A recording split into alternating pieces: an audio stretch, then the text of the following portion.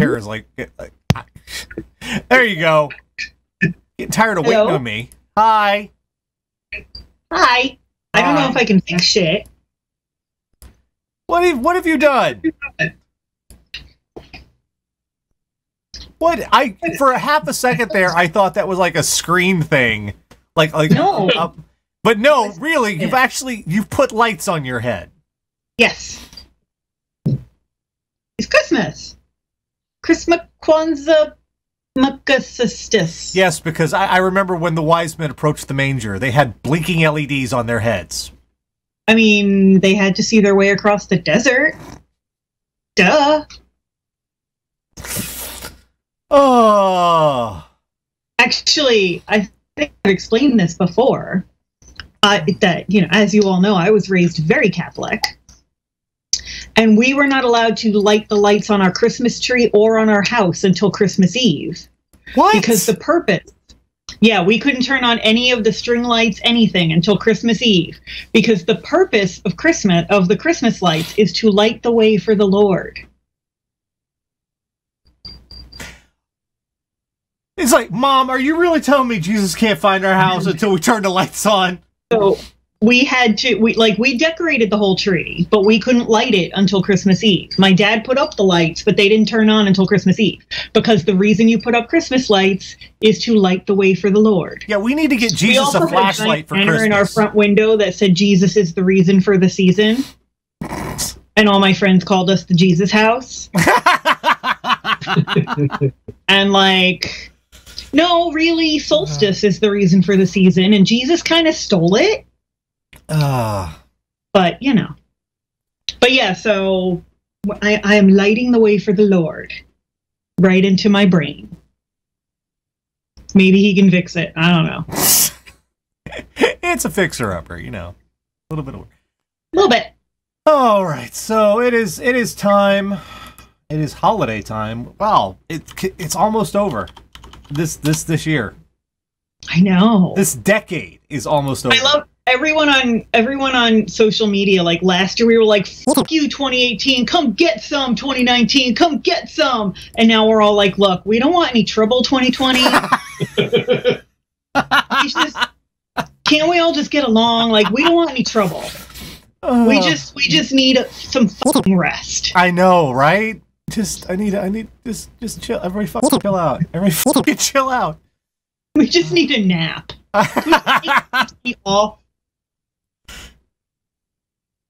Peace on earth, really goodwill toward men, and a nap. Don't feel sorry for past Tara. Tara had a lovely childhood with wonderful parents. Tara's just less Catholic now. All right, let's get the intro going. Each week, Catherine, Radio Dead Air audience, go out in the worldwide interwebs, find all sorts of horrible stuff, bring it back here for a little segment we like to call What the Fuck is Wrong with You? And it is the holidays here, obviously. The holidays. First off, well, it is our Goat Watch, as we are wont to do. Goat Watch. Yep. Once again, for those of you returning this week, the Gävle goat from Gävle, Sweden. It is a 26 meter. That's about 60 feet. Or more than 60 feet, actually. It's a big foot. It's a big goat. 60 big foot fucking goat. Straw goat in Gävle, Sweden. It's Sweden. Sweden? Sweden. Gävle, Sweden. That is erected each and every year for the holidays. It's their tradition, and it's also a tradition for half the people in town to try and set the goat on fire. Which I got to tell you, when a giant goat is on fire, that's a hell of a thing to see. However, feels a bit David Lynchian to me. So far this year, let's check in with our goat friend at the live webcam for the goat, and there it is. This is a live. This is, I know it looks like a static image. It doesn't update often. This is a live image. It is 5:54 over in Gävle, Sweden, and the goat is still there. And you know what? This is the second year they've had the webcam, and I'm willing to bet the webcam is what is deterring the arson. Probably. I mean... Well, for the moment, because until someone someone is going to figure out that they can go viral by looking straight in the camera. I was just going to say, they don't have Americans who do their crime to post it to Facebook. So. Yet. They don't yet. So. Yeah. I'm kind of, you know what? If it goes this year without burning, next year it's got to burn. If it goes this year without burning, there's not going to be a next year because we're going to have Ragnarok. That's true. And I don't mean the funny Taika Waititi version. What do they do with all the straw if it doesn't burn? I guess there are some really, really, really happy cows when this is all over. I guess, yeah. I can't eat anymore. I'll just start eating a little more. No. Okay. Well, speaking of, it is the holiday season. See, the time of miracles. This is an absolute goddamn miracle. I don't understand how this fucking happened, but is amazing. 69 car pileup. Williamsburg, Virginia. No fatalities. Only 2 serious injuries, and most everybody else is out of the hospital already. How the fuck? Well, apparently it was very, very foggy and also very icy. So probably nobody was going that fast. Everybody in the channel is going, nice. Wait, no, not nice. Because it was icy and there was no visibility, so everybody was probably going like 20 miles an hour. Except, okay, what happened here? I'll tell you. I'll tell you authoritatively, even though I know nothing of the incident and I was not there, but I am a white man, so I will tell you authoritatively what happened. As is your wont. There were 68 people driving slowly and carefully on that bridge, on that interstate that day. And one motherfucker. Yeah, probably.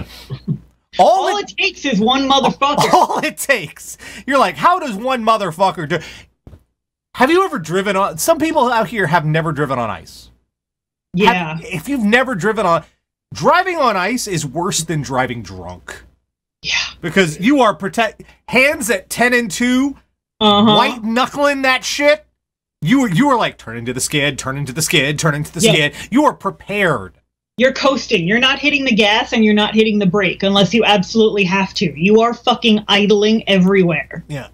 Except, I mean, I'm in New Jersey where everyone acts like they've never driven on ice, even though it happens literally every year. We all act like we have Etch-a-Sketch brain that resets in the summer. But there's always, look at I don't know how well you can see. This is the view from there's a bit of a shot of it. This is the view from the helicopter. It wasn't even all that spread out. It was all crammed up together. Yeah.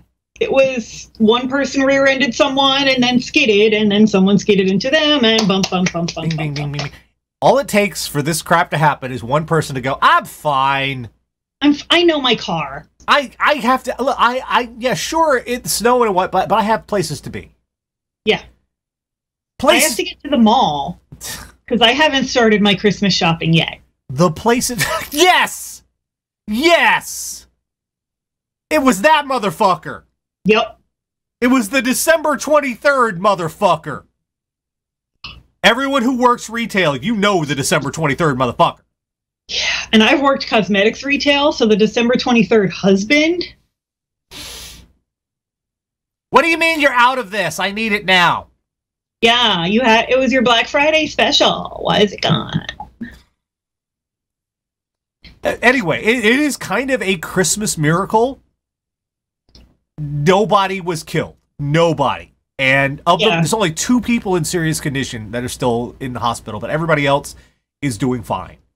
Like I said, my guess is everyone was going pretty slow. Except that one motherfucker. Yeah.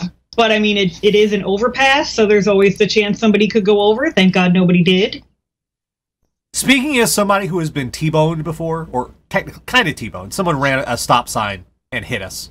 Knocked me right off the road, slammed into it like a hydrant. As someone who has lived through that shit, as much as you might like your car, you're damn glad you're alive. Fuck the car. Yeah. Because Jesus. Speaking of that motherfucker, oh god, this story. Oh, you're moving here. You're moving here. So no. It's time to acclimate yourself to the state culture. You're moving to Colorado. Oh no. Colorado radio host fired for saying he wanted, quote, nice school shooting to distract from Trump impeachment.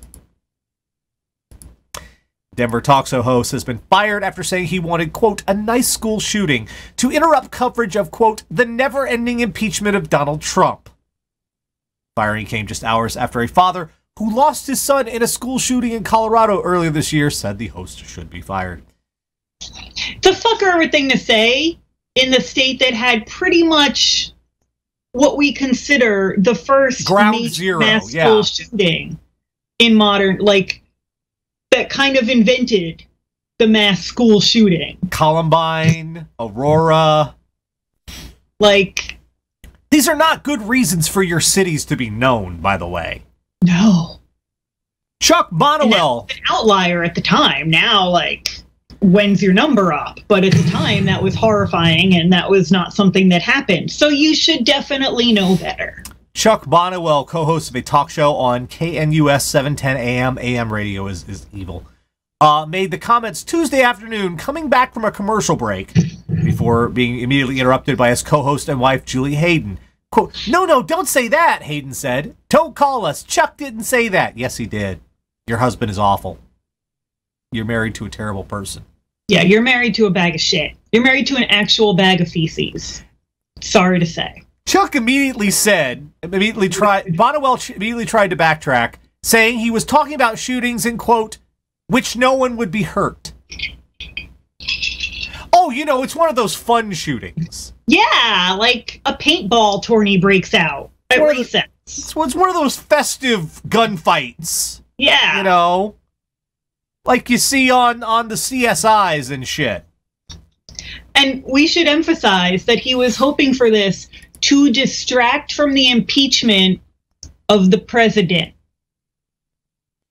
He wanted some kids to get shot at their school to protect a fucking sentient, self-tanned scrotal sack that lives up Vladimir Putin's asshole.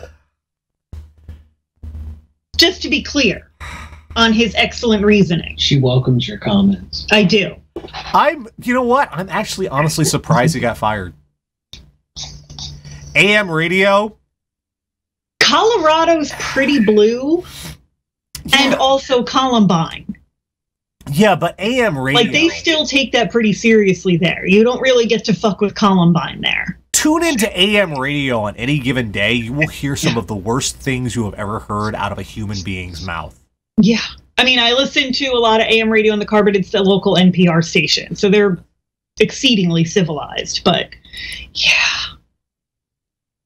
Next up, this... The question is, did his wife get fired, too? No, the entire show's over. Okay, good. His show's gone. It's gone. So, I don't know quite how to qualify this next story. I don't know if this is kind of okay boomer, or it's one of those closeted things again, or I don't know how to quite put this, but this is actually kind of a little precious. Bless your heart. Professor charged with soliciting student with an Arby's gift card. Well, somebody saw Easy A. A church leader and university professor. Always a church leader. That's why I'm saying. A church leader and university professor in northeastern Missouri have been charged with patronizing prostitution after allegedly trying to solicit an 18-year-old man on Grindr with offers of a gift card from Arby's and gas money.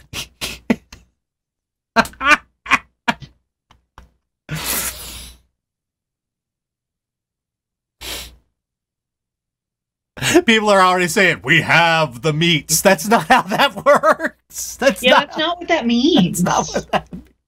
Not what they mean by that at all. Investigation began after Truman State University police received a tip that Barry Poinier had been, quote, harassing male students and offering to pay for items for sexual favors. Poinier, 57, was allegedly contacting the students on the popular gay dating app Grindr. The Kirkville Daily Press reported the police officer set up a Grindr profile posing as an 18-year-old man, and Poinier, using the profile name DILF. I'm looking at your picture and no. No, yeah, DILF, that's more of a G-DILF, maybe, but you're not even a silver fox there, dude. You got that? No, not in those drill mount glasses.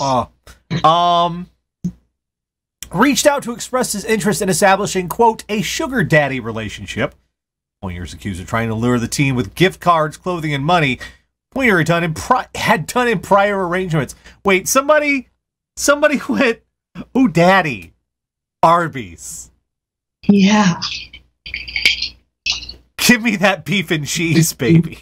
Curly fry. Well, they do have Pepsi there. Pepsi and curly fries, like I might make out with you for Pepsi and curly fries. Your odd predilections, Tara. You unsettle me at times. That's my job. That's why you have me here. My God, man. I'm not saying I would blow you for curly fries and a Pepsi, but I might make out with you. But that is so cheap, though, the Arby's gift card. Come on now. On December 3rd, Poinier allegedly arranged to meet up at a gas station to refuel the teen's car in exchange for sex, saying that he might throw in an Arby's gift card. LOL. So that was the tip.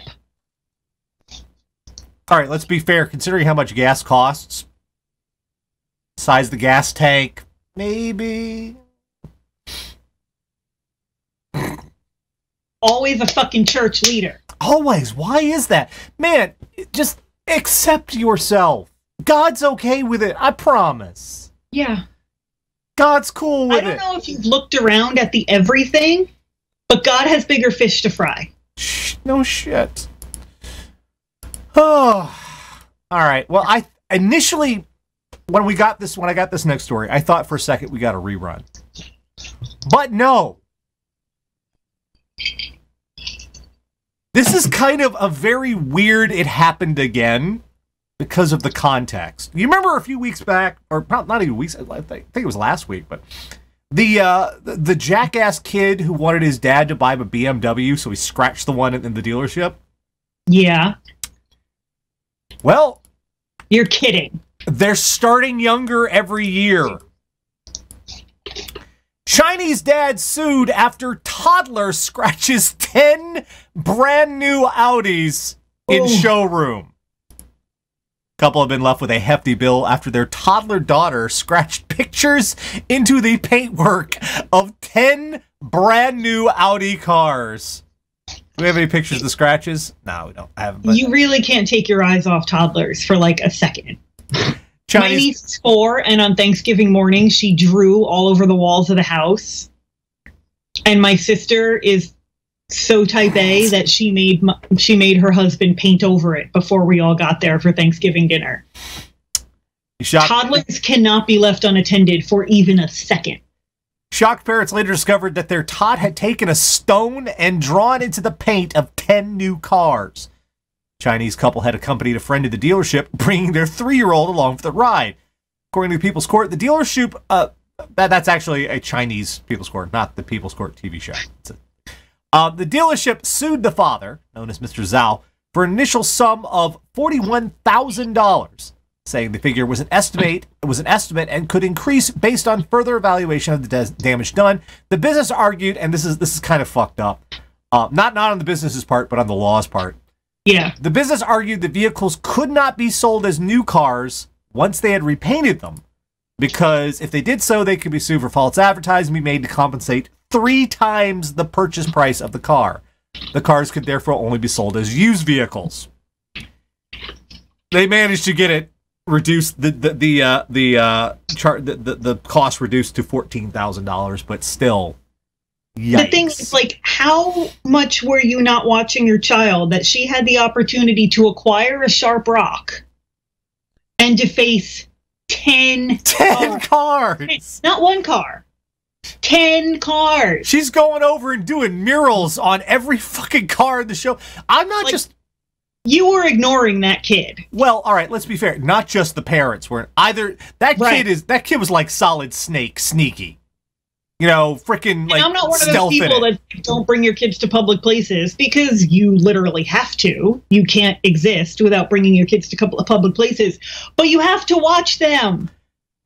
I've got to give it the hand of the kid because nobody else in the showroom noticed this shit. Nobody who worked there.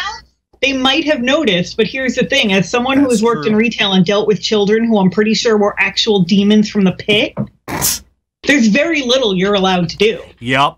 You cannot fuck with other people's kids. No. You cannot. It's not even like you can't say, hey, you shouldn't do that. You're not. Parents will fucking lose their shit at you if you're like, how dare you talk to my child? Like, even kids climbing on stuff where like, honey, you can't do that, you're going to get hurt. And their mom's yelling at me for talking to their kid that way. And I'm like, I don't want your child to break his leg. Ma'am, she set the carpet on fire. Yeah, but it's my kid, so fuck you. Yeah. So they might have noticed and not, I don't know what the customer service culture is like in China, but at least here, it's entirely possible that they noticed. And there wasn't really much they could do. Dragon Disaster said, this kid was on a mission. She was. She's going to be like a fucking Warhol when she grows up. My God. She's going to be Banksy. Right? Am I right? She's like a Fuck your capitalism. Banksy somewhere is going, God damn it, I got to sue that little kid. I know. Banksy's like, why didn't I think of that? The fuck? That was so cool. Next up, it's the holidays, so it's time for Home and Hearth. You know, everybody comes home for the holidays. Except when someone has demolished your house by accident. Detroit's largest demolition contractor demolishes the wrong home again.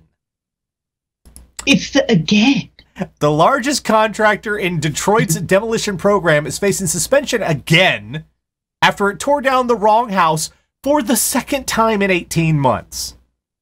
Detroit-based Adamo Group has been awarded more than $58.6 million to perform thousands of federally funded and city-funded demolitions since 2014. Companies performed several large-scale, high-profile demolitions, including fulfilling the $5.9 million contract to tear down the former Joe Louis Arena. City officials confirmed Adamo tore down the wrong house, and the company received a violation notice. The contractor has 7 days to appeal. Adamo was awarded a $25,000 contract to demolish a fire-damaged home at 14461 Alma on June 18th. On November 22nd, the Adamo instead tore down the structure at 14661. Both are Detroit Land Bank Authority-owned structures. So instead of 14461, they did 14661. Imagine being the people that live at 14661. The company did not notify the city or state until last week. And they did this on December 10th.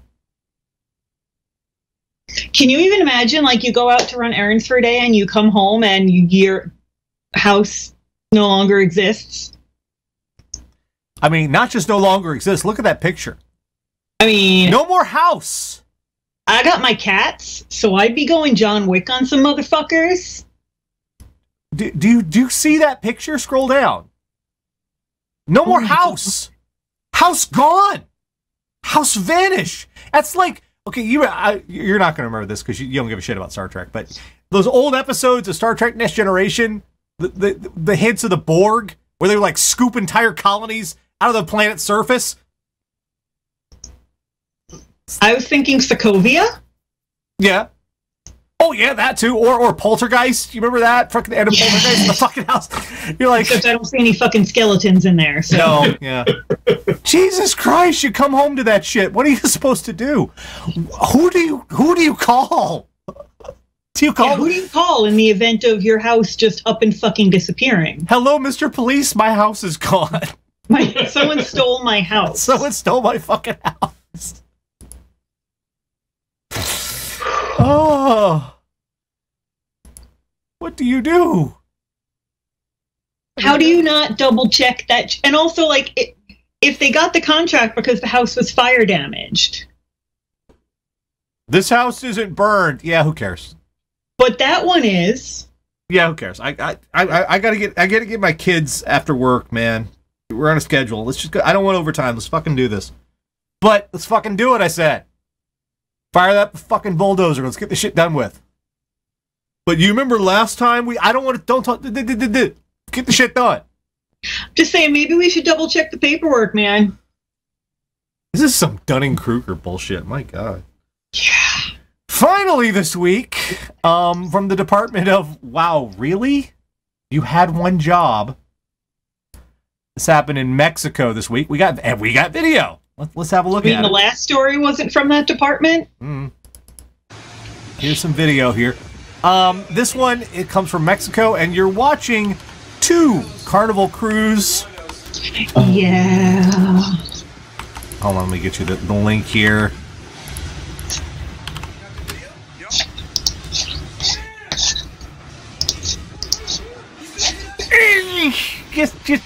It's the smash into it and then just drag along. Yeah. And they said it was like the wind kicked up, and I'm like, those are floating cities. Yeah, what wind? Did they have a fucking... All right. And you have to love NPR. Their opening line... Who wrote this? Colin Dwyer at NPR. The opening line of the story is, "Ship happens." That, at least, is one lesson to be learned from an accident Friday at the port of Cozumel, Mexico, where one Carnival cruise ship ran into another while trying to dock. Carnival Glory, a 952-foot vessel, raked the bow of the 963-foot Carnival Legend, which had been stationary in port, when their counterpart made crunching, cacophonous contact. This guy is writing it. He is killing it with his article. The alliteration going. Dang gum.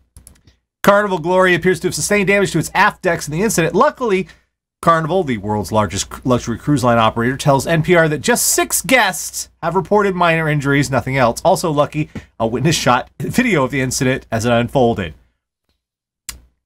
Wow. I used to really want to go on a cruise, and the past few years, with them capsizing and everyone shitting their brains out. And, yeah, you remember all that? Yeah. Ooh. And then, like, we watch Hassan Minaj's show, and he did a whole thing about how cruises are terrible, and if you get murdered, probably nothing will be done about it. And now I'm like, you know what? No. They're just like, they're like floating horrors is what they are. Yeah. I don't. How this is your job, is to move the boat without putting the boat into things. Yeah. Just two objects of mass cannot occupy the same space. You are trained and paid not to put the boat into another boat. That's literally like the most important part of your job. It's not even like you don't have to worry about the buffet and shit. Other people have to worry about that shit. You just have to not hit things with the boat. Just have to not hit. I cannot even imagine being on the boat when that shit happens. This is if I was there, I don't even care. This is just like a minor scrape. I'd be like Poseidon Adventure where shit was going down, you know? You'd be rappelling down the side of the boat. We gotta get to the top of the boat. We gotta get to the top of the boat. It's just the back. It didn't even come anywhere near us. We gotta get to the top of the boat. Yeah, it didn't come anywhere near them on the Titanic either, did it? Look what happened to those people. Leo died. Really, there was room on that fucking door, man. There was fucking room on that door. She just didn't want to have to deal with her vacation fling once she got home. Remember, that was told from Rose's perspective. All I'm saying is unreliable narrator. I'm just saying. There was fucking room on that fucking... You know, you go on vacation, you have a fling. You don't think you're ever going to see them again, but then, like, everybody on the boat dies except for, like, 100 people. So, like, you're not going to be able to avoid him. So like, oh darn, the door wasn't big enough. He died. That's so sad. There was room on that fucking door. Fucking Rose, man. No, seriously, how hard you have all. I am imagining the control room of one of these boats being like all computers and instruments and telling you radar and sonar and shit, telling you don't put the boat here, and you put the boat the one place you weren't supposed to put the boat. And like literally, they said like, "Oh well, the wind kicked up," and I'm like, "I didn't see a hurricane." I know. Was there a fucking hurricane going on there? Those boats are enormous. Right. Although, of course, maybe I'll be the first to admit I might completely misunderstand how wind and nautical objects interact. Yeah. But still, here's the existential question. Your boat hits your boat. Who do you sue?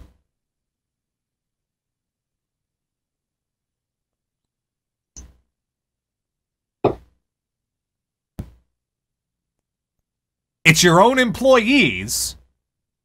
Well, you fire them. You fire them, but you sue both.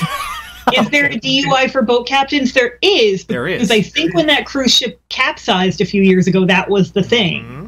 And that captain was charged. You sue the wind. That will probably work, I'm sure. Yeah, good luck with that.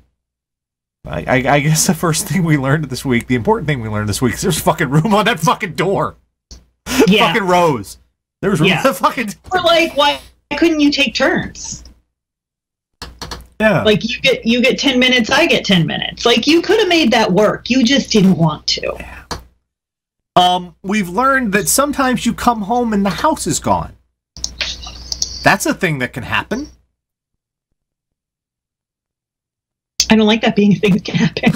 It's like, I'm going to Walmart and come back. Whoa, shit, there's no house. I wonder if you actually, I can imagine myself in that situation. I'd be like, wait a minute, did I come to the right place? I would be backtracking and be like, am I sure I turned down the right street? I'm sure I would immediately be frantic about my cats. That's true, yeah. We've learned you gotta watch your damn kids. Jesus Christ. They are little destruction ninjas. Yes. They're little psychopaths covered in drool and bad ideas. I get a tangent this time. When I was very small, I think I was like 6 years old, if not smaller. My mom was working at a stationery store. And she brought me to work one day. Oh. And then she found out that I discovered how the pens worked. And there's a whole bunch of stuff was drawn in, and she's like, Jesus Christ, kid. She turned away for like 5 seconds and was like, well, there goes my paycheck this week. That is all it takes. We've learned that just because Arby's has the meats does not mean you get that's not what they mean. That's not how that works. They want no part of your weird sex transaction. Aldrich in the chat's going, horseman drawn dicks. No, I was 6. I didn't even even quite understand dicks at that point. We've learned that AM radio is a cesspool where it's only rarely do people get what they deserve coming to them for what they say there. Yes. And finally, we have learned all it takes is one motherfucker. All it takes is one motherfucker. My God. It's that whole drive defensively thing. It's not a matter of being passive. It's a matter of you got other motherfuckers on the road do not care. It's psychos. Right. You have to assume that everyone else on the road is a psychotic moron who is also drunk. And you have to drive accordingly.